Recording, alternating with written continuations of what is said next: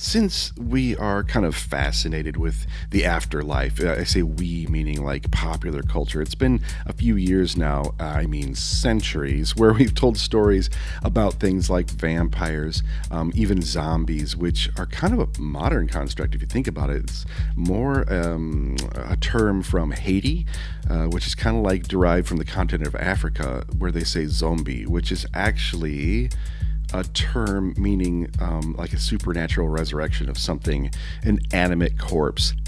This is not a thing of science. It's entirely like a religious or philosophical supernatural construct. And really, it's not what we experience or really like to indulge in popular culture now. Our zombies, they're almost always caused or brought about by some kind of medical means.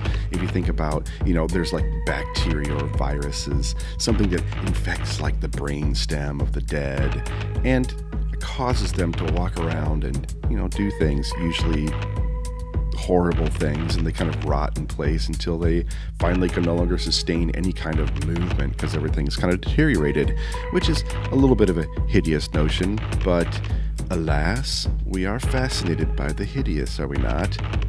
And beyond that, being fascinated with the hideous, we're also fascinated with life after life.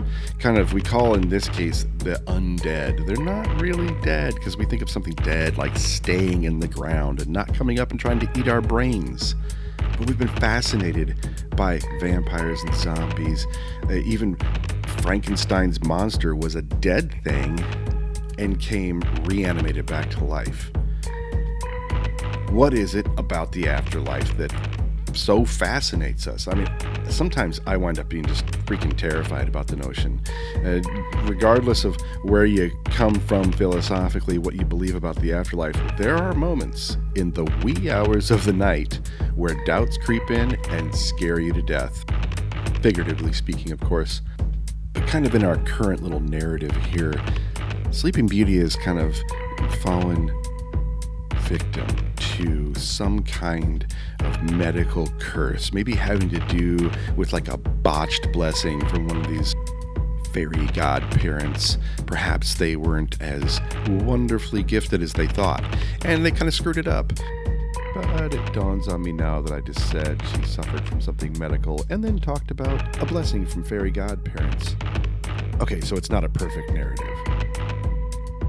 And as a result, now she is the walking dead. And as such, kind of horrific even to Maleficent, and she's going to try and whack her brain out. Briefly commenting on what's going on right now in the drawing, I was deeply dissatisfied with what I had done up until this point with this drawing. I mean, just structurally, it was whacked out. I realize I'm drawing an animate corpse, but at some point you really have to pay attention to the anatomy. And so I kind of went overboard here. I started reconstructing what it's actually like to look inside the body. Because really, you're just laying flesh and muscle and clothing on top of real structure. It's like actually planning something out with a better blueprint. My blueprint was kind of hasty and junky, and so I've kind of gone in at this stage and started redrafting that because it's going to give me a lot more realism.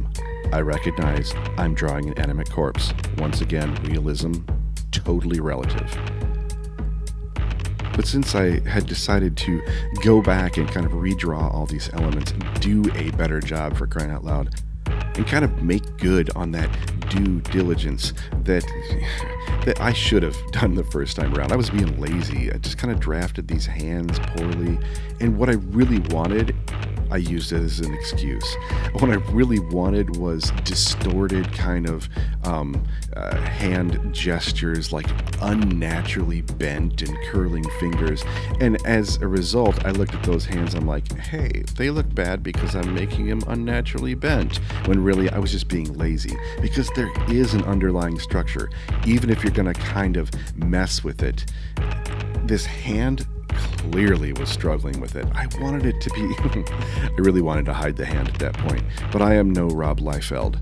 So I struggled and I worked through it. Every one of these little fingers has a shape and has a contour, and I really wanted it to look proper. This one was just killing me. I mean, seriously, I was looking at reference at this point. I was erasing and cutting and pasting and resizing.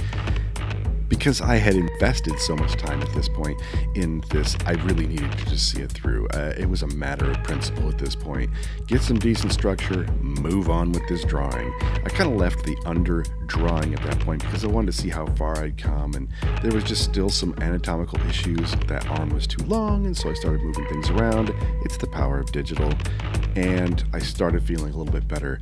If a face can have a rictus snarl, then hands can have a gnarly rictus feel. I recognize also, once again, rictus not used properly in this context, but I felt a lot better about the way these hands were gnarled and twisted. A lot like her overall posture, kind of like ligaments and muscles are failing, so there's a herky-jerky quality to her movement and her posture, and these poor little fairy godparents are just upset. Oh my gosh, you can see him kind of crying out on her shoulder or sitting forlornly on her back. I just thought it was a nice touch. I couldn't ignore them, so I just kind of swept them up in this narrative just a little bit. Of course, I didn't make them zombies because that'd be weird. Here we are, I'm trying to figure out what in the world is wrong with kind of where that arm was placed. I drew some underlying anatomy. Not a whole ton because it wasn't necessary. I made it red so that I could see it like really apparently. And I think it turned out better. This is a lot more believable. And so it's no surprise that I like some weird old literature, right? I like Edgar Allan Poe. Talked about that in a previous video. One of my faves. Great vocabulary, great writing, a little verbose at times. Not everyone's perfect. But one of my other favorites is kind of this cosmic horror author named H.P. Lovecraft. And if you're passingly aware with the Call of Cthulhu story, he's become a cult favorite author. Most people haven't actually read what he wrote, but they like the idea of his stories. And it is really, we were to be honest, if you've read his stuff, he's kind of famously bigoted and he's actually pretty racist, and that really sucks. That really brings it down because his writing is amazing. So I try and kind of move past that. You know, it's like I don't even want to engage in that part of it because I really like kind of this cosmic horror. He doesn't go for all the body horror and stuff of chopping things up grotesquely. He kind of tells a story and leaves a ton to your imagination because it's our imaginations that truly frighten us, and he kind of employs that as a tool.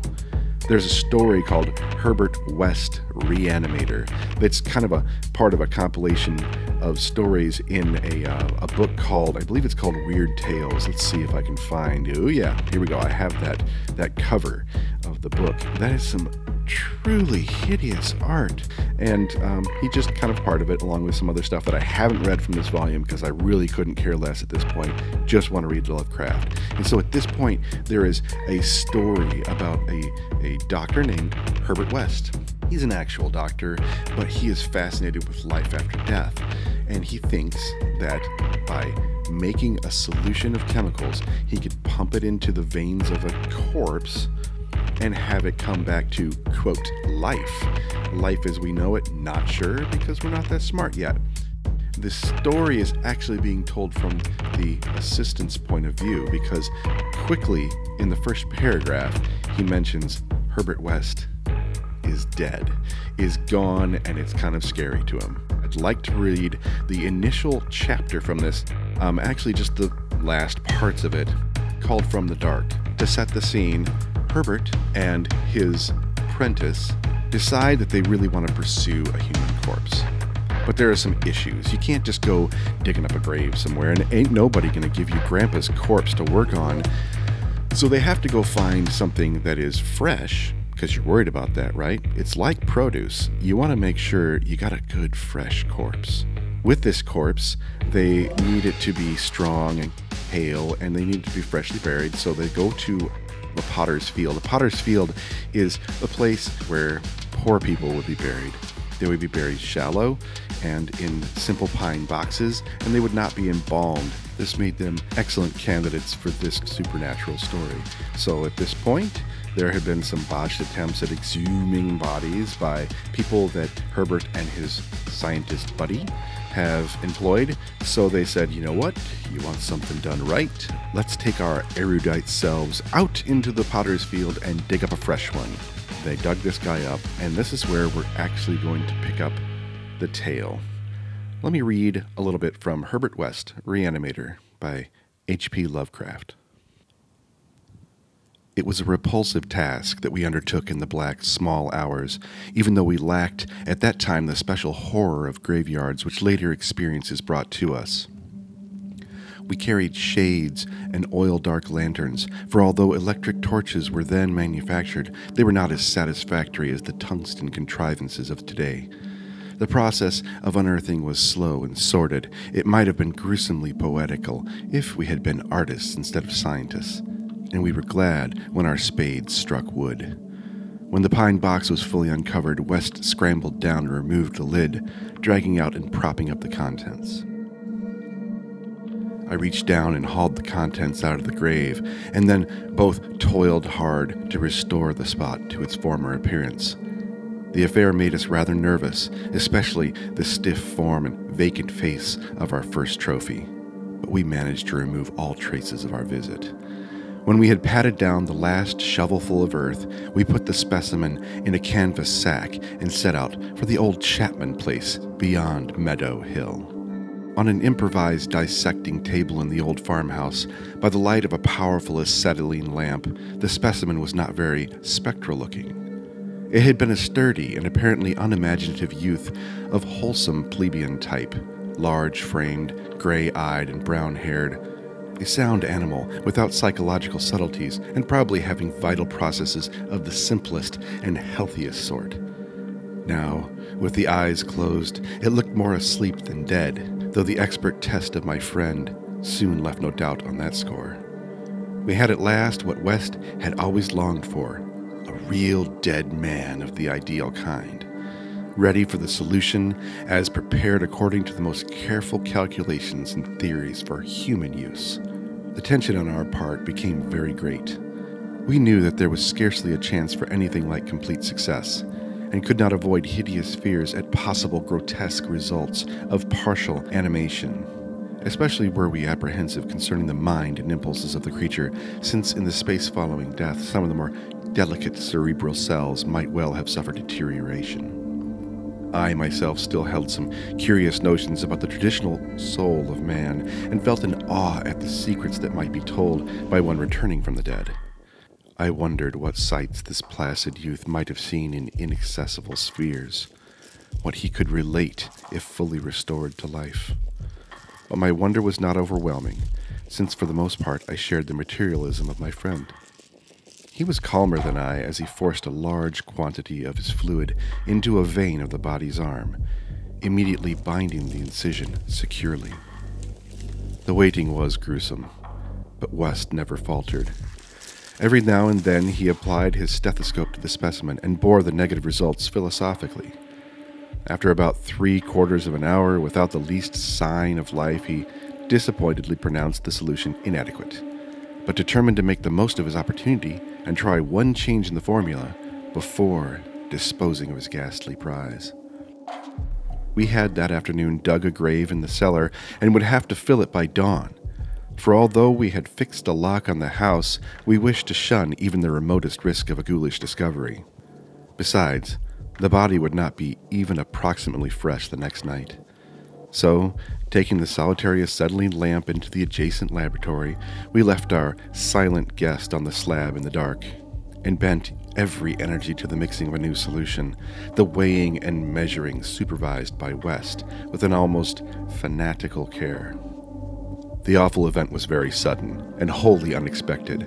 I was pouring something from one test tube to another, and West was busy over the alcohol blast lamp, which had to answer for a Bunsen burner in this gasless edifice. when from the pitch-black room we had left there burst the most appalling and demonic succession of cries that either of us had ever heard. Not more unutterable could have been the chaos of hellish sound if the pit itself had opened to release the agony of the damned, for in one inconceivable cacophony was centered all the supernatural terror and unnatural despair of an animate nature. Human it could not have been. It is not in man to make such sounds, and without a thought, our late employment, or its possible discovery, both West and I leaped to the nearest window and, like stricken animals, overturning tubes, lamps, and retorts, and vaulting madly into the starred abyss of the rural night.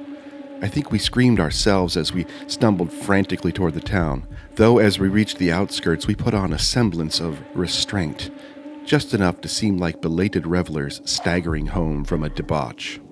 We did not separate, but managed to get to West's room, where we whispered with the gas up until dawn. By then we had calmed ourselves a little with rational theories and plans for investigation so that we could sleep through the day, classes being disregarded. But that evening, 2 items in the paper, wholly unrelated, made it again impossible for us to sleep. The old deserted Chapman house had inexplicably burned to an amorphous heap of ashes. That we could understand because of the upset lamp. Also, an attempt had been made to disturb a new grave in the potter's field, as if by futile and spadeless clawing at the earth. That we could not understand, for we had patted down the mold very carefully. And for 17 years after that, West would look frequently over his shoulder and complain of fancied footsteps behind him. Now, he has disappeared. Note how Lovecraft actually doesn't try and tell you why they're horrified. Oh my gosh, we tamped down the earth perfectly well and that thing was exhumed, but it wasn't exhumed by us. Looks like somebody tried to get back into their own grave or something like that. He didn't have to explain it. It's like a good joke. If you have to explain it, well, it wasn't a good joke to begin with. He leaves it up to your imagination. Whoa, why were they so perturbed? Love it. Loved this, the way he talks about the wails, the screams of this thing that has obviously come to life in the other room. I believe it was my eldest son talked to me about this, and he said, cosmic horror is not something that makes you afraid to go to sleep at night, but it makes you loathe getting up in the morning. It's a truly different approach, and I think it takes a lot more skill to weave a story like that. H.P. Lovecraft, prime example. So here I'm going to go ahead and put these two together. I've got Maleficent creeping up behind poor Aurora, the Sleeping Beauty, who is about to get just whacked by this thing. And I think that at this point, the little fairy godparents don't really know. I mean, they might be glad for a little bit of respite from this kind of undeath that Aurora is suffering, but I think they also be a little traumatized. When the deed is actually done, they'll probably really be traumatized. And I'm going to go ahead in the future episodes, I'm going to try and tackle other immortal or undead ideas. I'm going to try and lump them into the same video, though. The next one I'm going to make is going to be Mulan and Shan Yu. I believe his name is Shan Yu.